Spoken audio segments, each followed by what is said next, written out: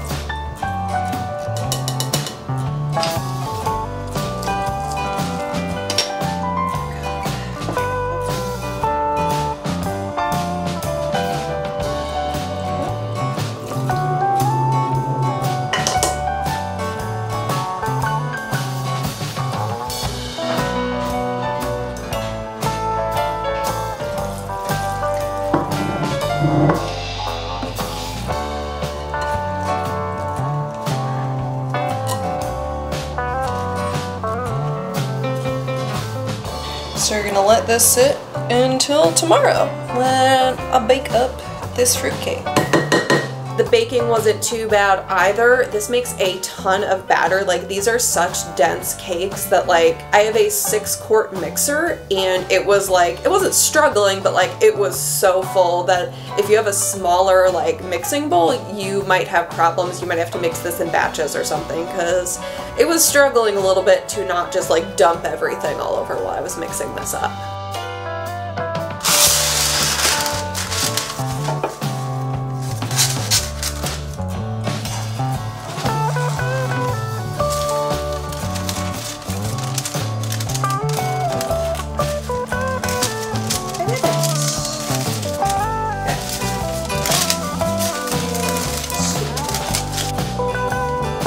I'm buttering the pan with like a room temperature thing of butter, and it's just like way too floppy in my hand. I don't like it. So I have to butter it, stick in the parchment paper, and then butter it again.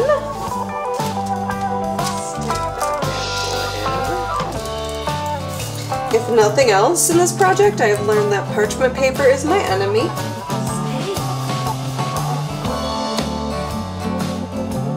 I think that one's pretty good. I don't really know. I don't generally line cake tins with parchment paper, so we're gonna hope for the best. So I've got my pans all prepared after realizing I needed a second layer of parchment paper around the edges. Now I need to prepare all my dry ingredients. Some all-purpose flour.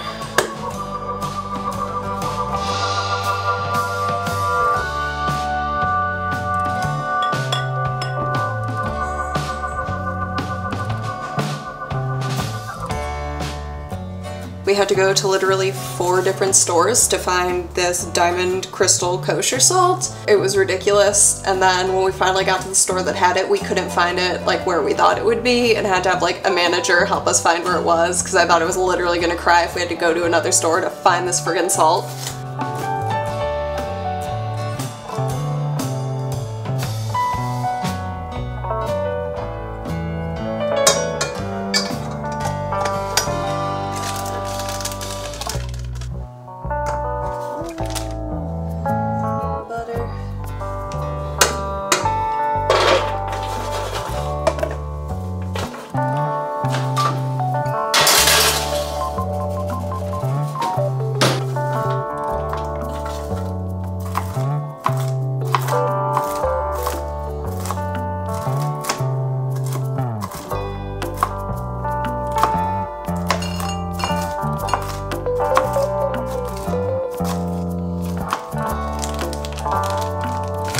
One thing I really like about this cookbook is that it's got all of the measurements in like ounces, grams, and like cup measurements. I used to be more of a person that like measured things with cups, tablespoons, whatever, but since I've gotten into doing sourdough, I've definitely started favoring doing things by weight, so having the freedom to, you know, choose which way I'm feeling like cooking today is really nice.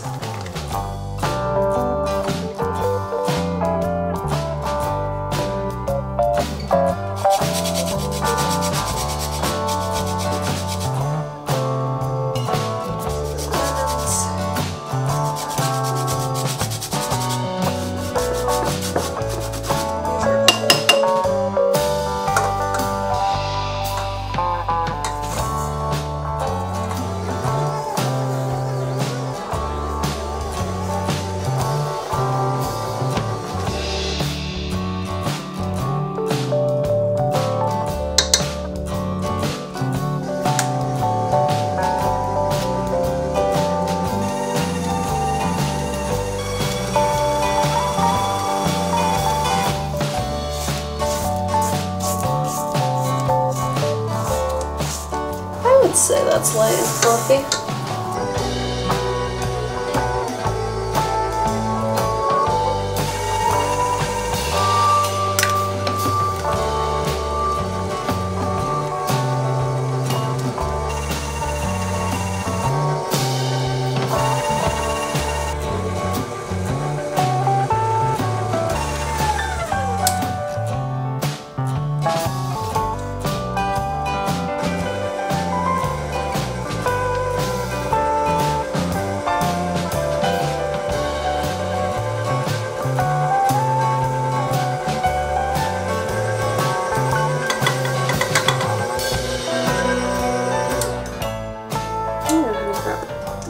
Spatula. This one's just a little loopy.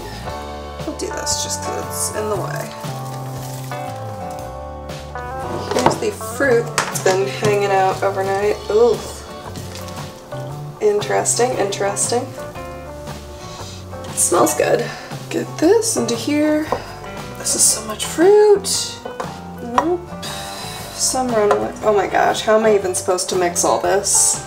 This is absurd. I think if you had like a smaller mixer, mine I believe is a 6-quart, you would have a very hard time with this. You'd probably have to dump everything out into a separate bowl instead of being able to mix it in the mixing bowl like I am trying to currently.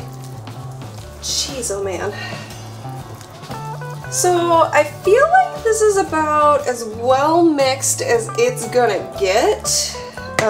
We'll kind of see as I'm pouring it out into these pans if I need to kind of scoop it back into the bowl out of the pans or something. I don't know exactly. It's just really hard to tell with this volume of batter whether it's been fully mixed or not.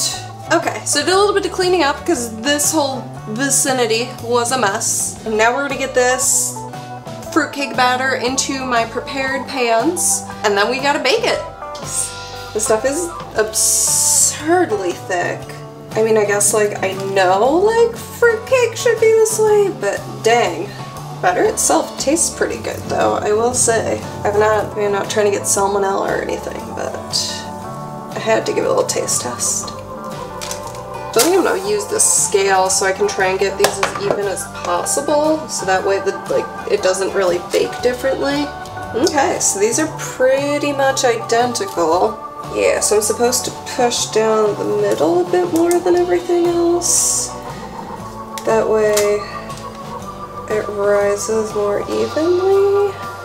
I wish there was like a photo of this to kind of illustrate, because I'm not totally sure how big / wide / deep this depression is supposed to be in the middle. My hands are so sticky right now. I would say those are shallow, wide depressions in the middle. We're just gonna roll with it, I think, and hope for the best.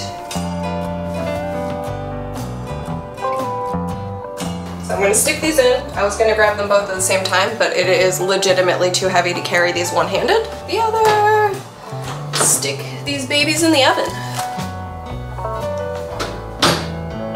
So my fruitcakes baked. We took them out of the oven. They've been sitting here cooling for a couple hours. There's maybe still a teensy bit of warmth going on, but I'm ready for bed, so we're gonna go ahead and get these finished off. I don't know how many holes I'm supposed to poke in this. I just had to poke it with a skewer. Okay, we're gonna dump our booze on this one.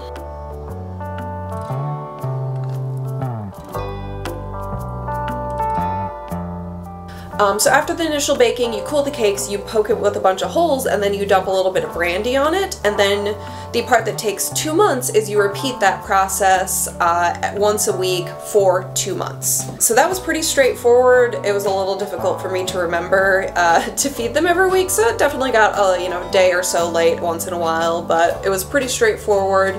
The one issue I kind of had with this stuff was that it was really hard to figure out a good way to store these cakes, because they're wrapped in the parchment paper that you baked it in, wrapped in foil, and then you need to put it in some sort of airtight container. I lucked out and remembered that I had this big cake carrying case, and that definitely was kind of the only thing I had that was big enough, so you might struggle with just your average size Tupperware might not fit this. But that was okay. The only other issue I had was that because the 2 cakes were stacked one on top of the other, the one definitely started to crack more because I had to pick it up and move it and then move it back every single time. Nothing too exciting happened. Part of me was really anxious through the whole time that it was gonna get moldy or something, but I had no problems with that, thankfully. Hey, it's November 1st. This is our first week of fruitcake feeding. So this is going to be the fruitcake home for the next 2 months. We're going to go ahead and get these unwrapped and feed it some brandy. It still smells really good. Well, it's a fruitcake. It's maybe a little tackier. And 2 tablespoons.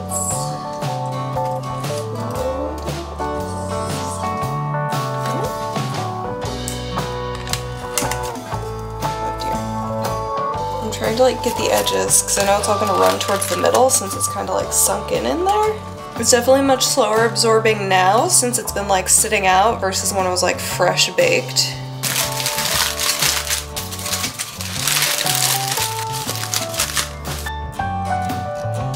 Ooh, they still smell really good. Still just looks like a fruitcake. I feel like it's maybe sunk down a little more in the middle. Very dense, kind of tacky, presumably from the booze being poured on it.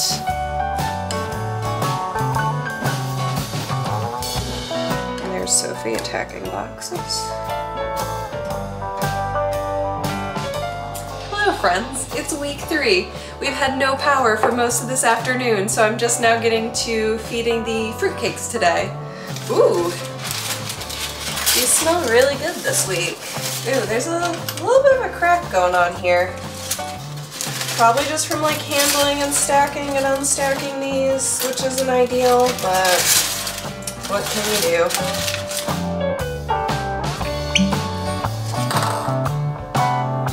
I'm trying to pour this slowly so it doesn't all just pool in the middle. Ooh, it's more crackly. Interesting, interesting. This looks about the same. I feel like the cracks have been growing, which mildly concerns me, though I guess they mostly seem to be superficial.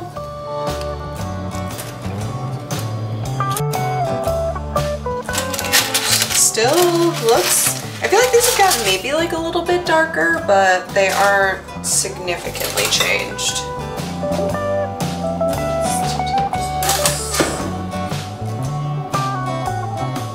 And then we get to this weekend where I actually finished the process of making these fruitcakes. It was bad. And not the fault of the recipe, it was like mostly me just personally struggling. So you've got your baked cake, it's been fed the brandy for the 2 months. Then you do a layer of jelly, a layer of marzipan, and then this royal icing. So the jelly was fine, I just bought, you know, a jar from the store that was totally cool.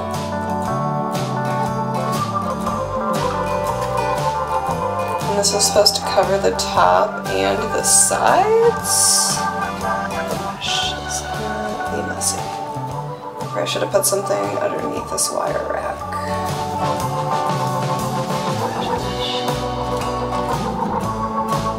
Oh my gosh, this raspberry jelly smells so good. I'm gonna get PB&J after this. But the marzipan, so I could not find it in any of the grocery stores we looked at. We were looking online. We found a store that supposedly carried it, but then it didn't, so I opted to make my own. There's like a ton of different marzipan recipes, and there were some that had egg whites, some that had high fructose corn syrup. I opted for high fructose corn syrup because ultimately my goal was to be able to keep one of these until next year, but I think that was probably a mistake, or there was some sort of issue with my marzipan recipe that it just did not work at all. Like, I full on had a meltdown. It was bad. I had like rolled it out. I got the marzipan mixed up. That seemed okay. Like, it made the dough just fine, and then when I was rolling it out, like, I couldn't get it to the right size, like it seemed too thin, and then I like went to like flip it over from the parchment paper onto the cakes to cover it. It was just like pulling apart, it was sticking to the parchment.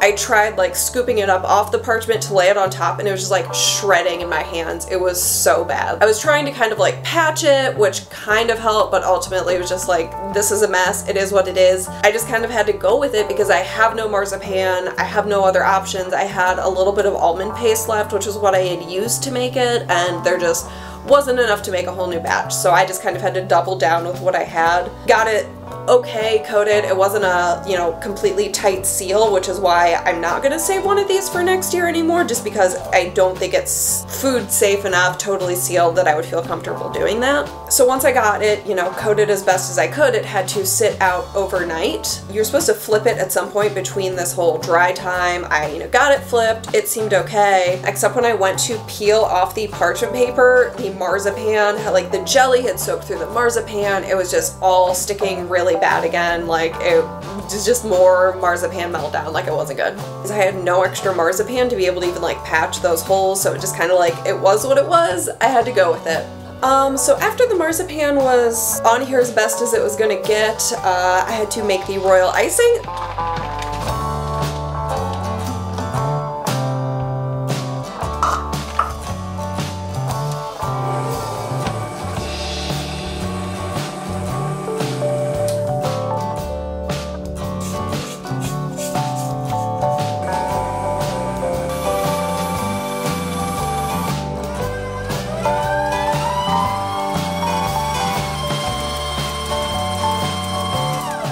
This went surprisingly well. I had never made royal icing before, but it whipped together really nicely. It was this beautiful marshmallowy looking mass, and it dried really nicely on here as well. I was super happy with how that turned out, so I was able to hide all of my marzipan failings underneath this beautiful royal icing, which I was very excited about. I had kind of wanted to like pipe it or something, but just because I was dealing with trying to cover like all these different like chunks and missing spots of the marzipan, I really didn't get to do that. I was trying to make sure none of the jelly and stuff was getting mixed with the royal icing on the outside and like making it weird that it wouldn't sit out and like stay, you know, edible as long as I wanted.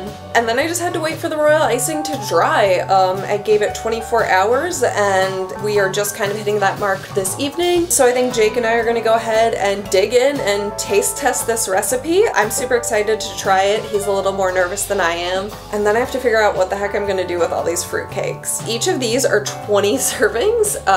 We do not need that much fruitcake, so I'm probably going to be like doing some porch drop-offs among friends and family to try and get rid of all this, since I unfortunately won't be able to save one of these. Ooh.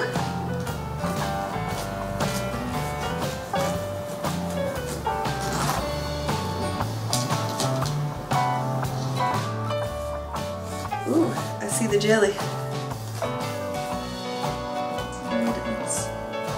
That kind of worked. That's a very... Oh gosh, I'm making a mess. Alright. It's crazy how hard that icing is. Mm-hmm.